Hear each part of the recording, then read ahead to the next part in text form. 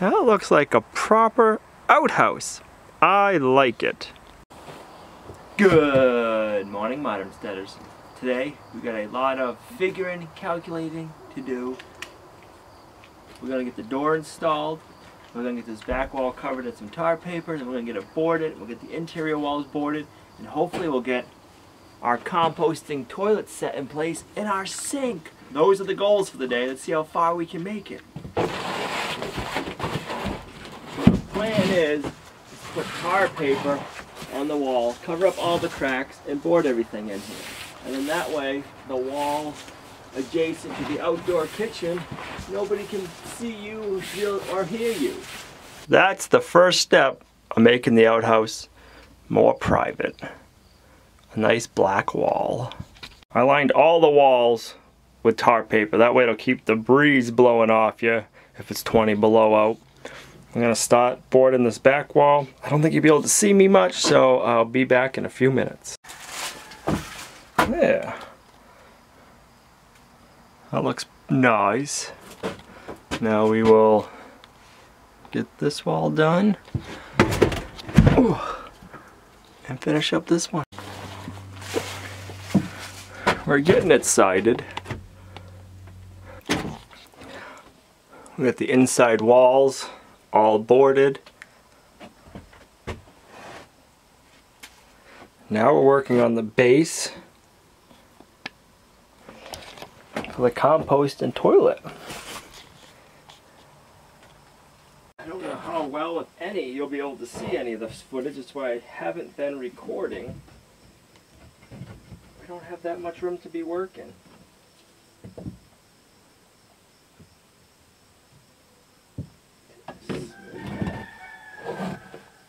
Using some rough sawn 2x4s that we have left over and some scrap 2x6 pieces to build this base out of.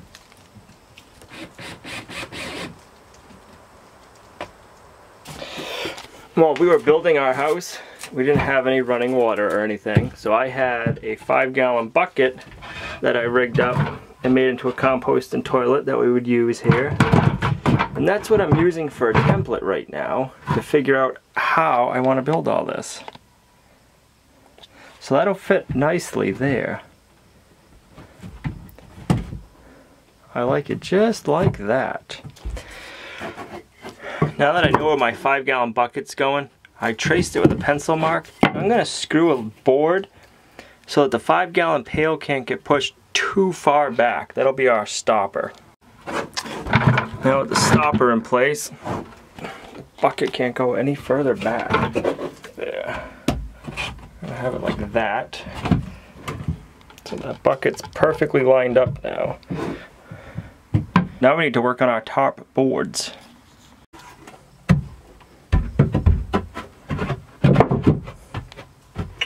There. I was going to cut out for the toilet seat, but I took my toilet seat apart off my 5-gallon bucket and I had it screwed in here and it kind of ruined it. So I'm going to have to go get another toilet seat. Tomorrow we'll be installing the toilet seat, but today we can finish up wrapping this area with pine here and here, and we'll get the door put on. I guess I should say we'll build the door and then put it on. I got a pretty cool idea, I think, for this stuff. You have to wait till tomorrow.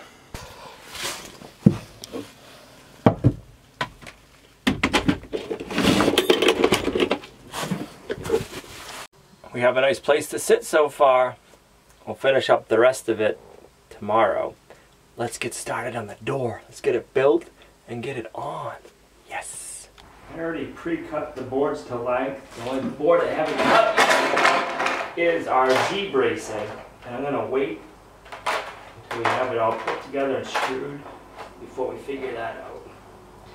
Now, people have been saying the door's a little narrow, and it kind of is. But how big of a door do you really need on an outhouse?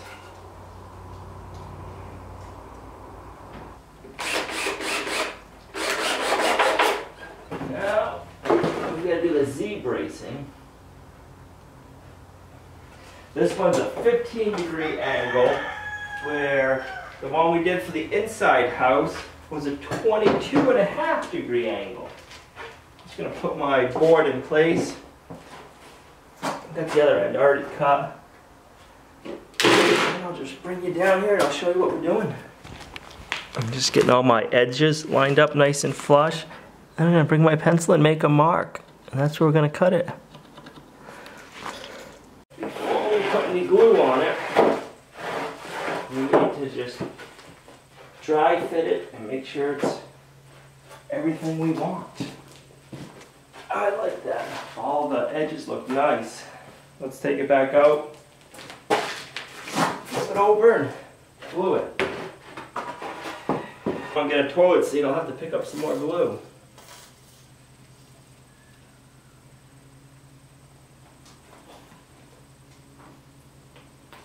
We're having like an Indian summer here. 90-something degrees out today.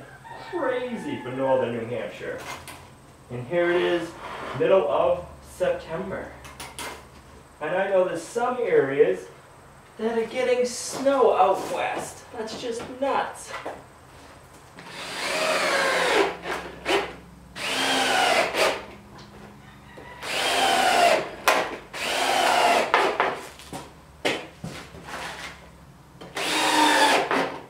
For hinges, we just bought some National Hardware heavy-duty gate hinges. I'll put a link to that in the descriptions down below for an Amazon affiliate link.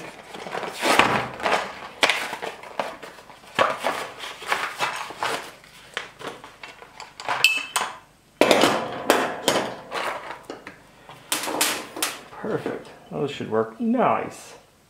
For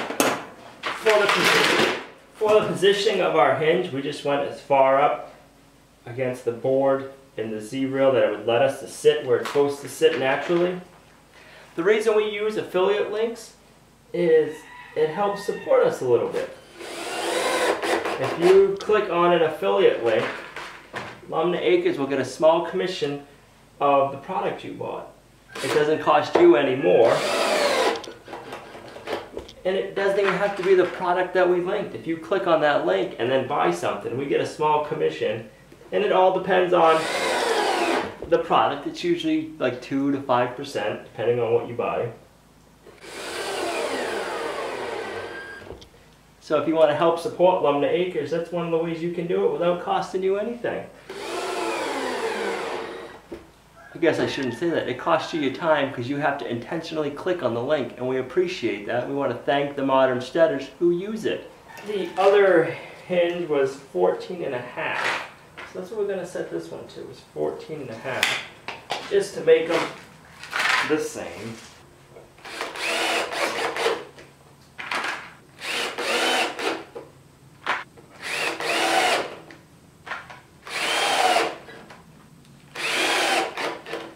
Nice, let's get the door on.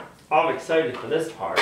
I'm going to put some boards down to space the ground, so when I get the door over here, I can rest the door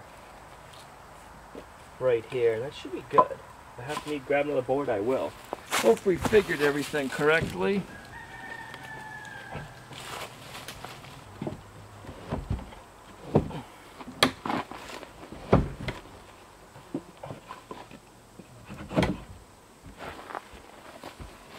Put a couple of screws in and we'll try it.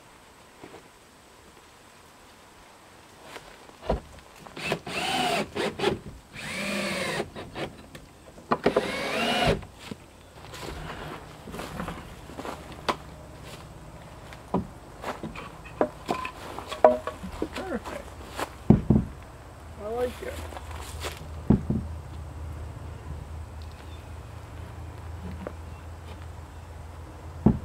Let's get these last 2 screws in. The bottom hinge.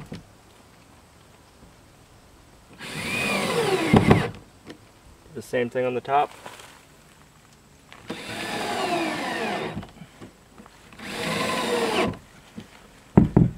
Decided to add one more board.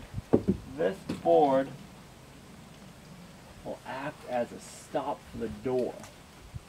So I'm going to set it at the same spot the trim is, or the same spot the siding is, I should say. That way when the door closes, it'll have something to hit against.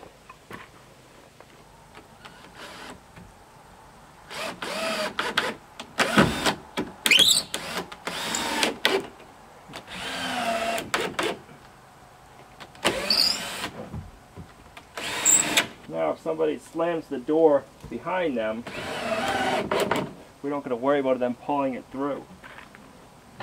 Oh, I'm just gonna put a screw in the door so I have something to hold on to for now.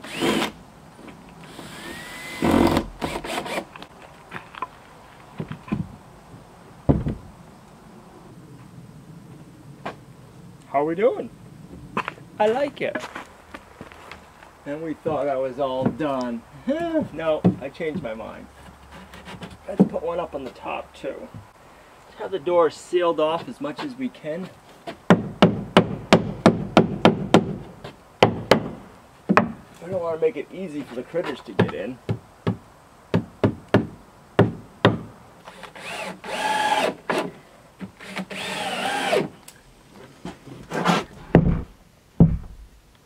Gives you a pretty nice tight fit. A little bit of a crack, but I put some glue in there hoping when the board's dry they'll stay tight there and they'll have to shrink on the edges. We'll find out. You can see the glue in there a little bit. We hope you enjoyed today's video. I hope it wasn't too crappy for you. Let's take a look around. So now we need to cut the hole, have a second bucket for sawdust, get our sink installed. We need a handle on the inside. We need to come up with a latch system and a handle on the outside. But all in all, I'm liking it. That looks like a proper outhouse.